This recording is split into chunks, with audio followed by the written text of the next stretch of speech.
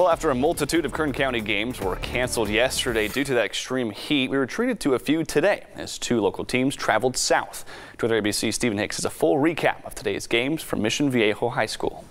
Well, it's just week 2, but already 2 big tests for Kern County teams. The Bakersfield High Drillers, the D1 Valley champs last season, taking on an Orem side out of Utah that's ranked top 10 in the state of Utah. But we begin with the game of the night here at Mission Viejo. The Garces Rams taking on St. John Bosco, a team ranked 2nd in California.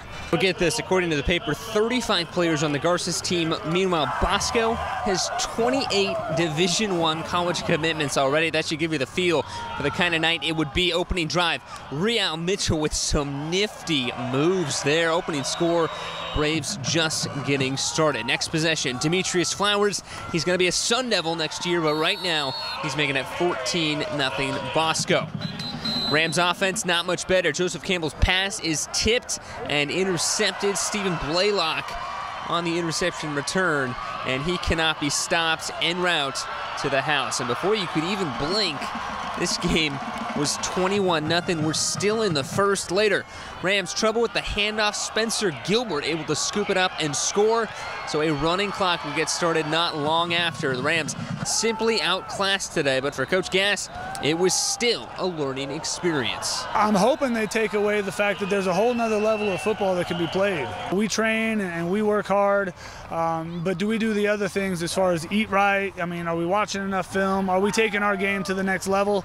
That's what I'm hoping that they kids understand tonight, is that, you know, we do a lot of things well, but to be elite, you got to do everything well. Well, the early game was hot, so shaded seats were something of a luxury with temps in the upper 90s. Orem jumping out to a quick 14-0 lead, but the Drillers would rally. Cam Williams able to escape pressure, finds a wide open Isaac Jernigan.